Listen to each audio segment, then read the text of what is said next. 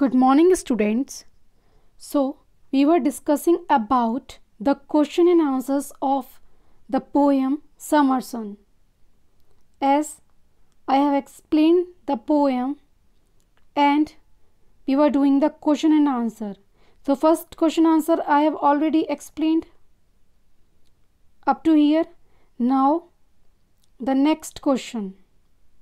Question number 2. What do you think the poem has chosen summer as a setting for the poem? So, what is your thought about that the poet has chosen summer as the setting for the poem?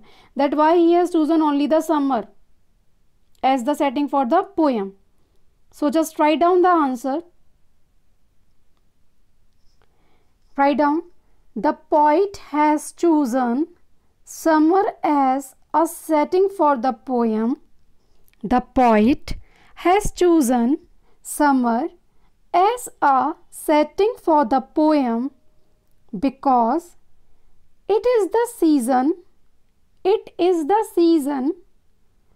when the clouds are away, because it is the season when the clouds are away, the sun is the strongest, flowers and trees are in full bloom during the summer. Flowers and trees are in full bloom during summer. The poet calls the sun the gardener of the world. The poet calls the sun the gardener of the world. In winter, people do not pull the curtains. In winter, people do not pull the curtains to keep out the sun. So, what does the poet explain through this question? The poet explained that in summer what is happening? The sun is so much close. Yes, and what? The clouds are so much far and the rays of the sun is so much strong. Whereas in winter what is happening? The rays of the sun are not that much strongest, and what does the people do? They do not hide their curtains so that the rays of the sun cannot reach to their room. What they do? They open their curtains. While in summer what does the people do? They just close the curtains so that the rays of the sun cannot enter in the room. Understood? Now next question. Question number 3. Do you agree with the poet when he refers to the sun as the gardener of the world? Justify your answer. So now you have to explain that do you agree that the poet refers the sun as the gardener of the world? So just write down the answer. Yes, I agree with the poet. Yes, I agree with the poet that the sun is the gardener of the world. That the sun is the gardener of the world. The sun is the source of all energy on earth. The sun is the source of all energy on earth. When the sun's rays are not as strong,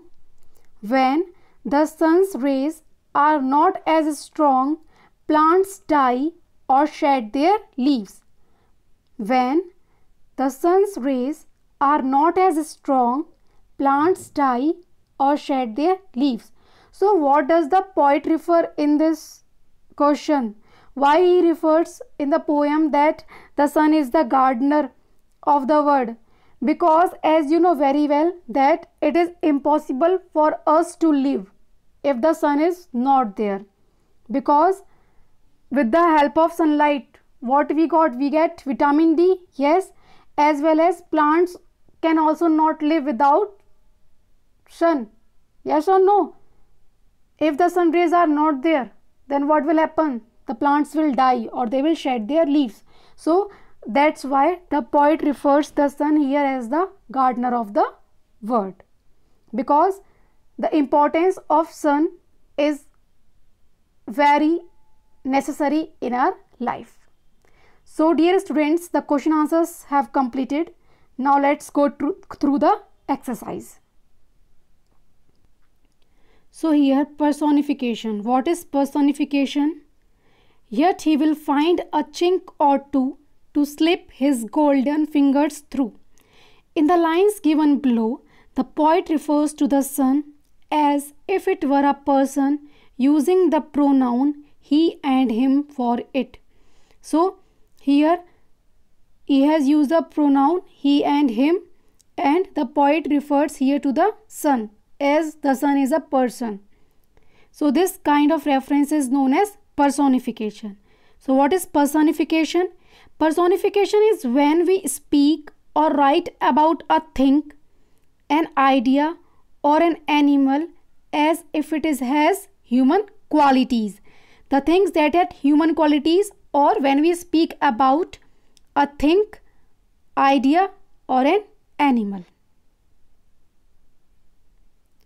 So here identify the personification in these rhymes given below. So you have to identify the personification. First, I am a little teapot, short and stout. Here is my handle, here is my spout. So what is the personification here? I am a little teapot, short and stout.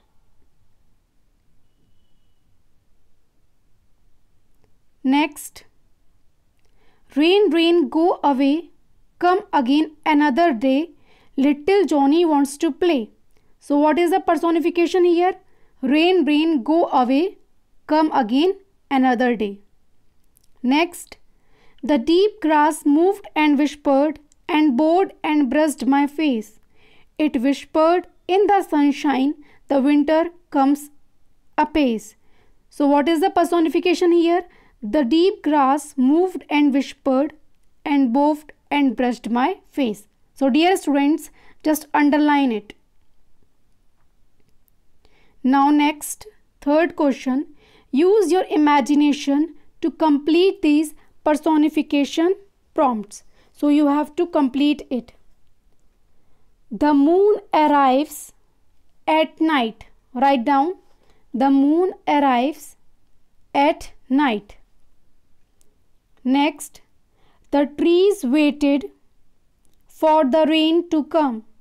The trees waited for the rain to come.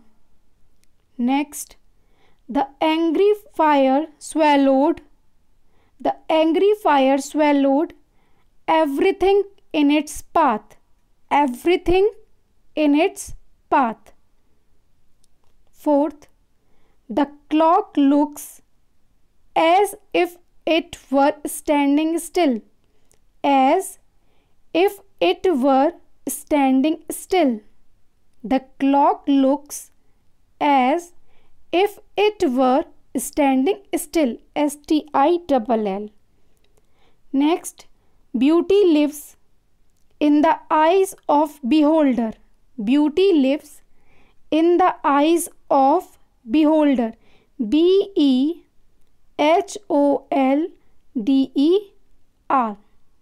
Next, the wise owl thought about the problem for a while.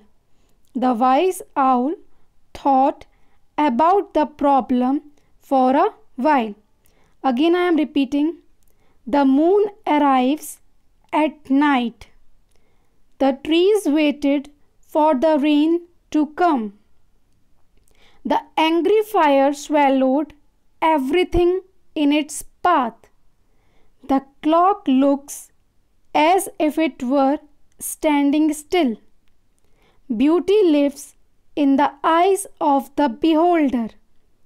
The wise owl thought about the problem for a while. So dear students, here we have completed all the exercise and question answers of this chapter, Leaving the Valley and Summer Sun. So please complete this in your notebook. Thank you.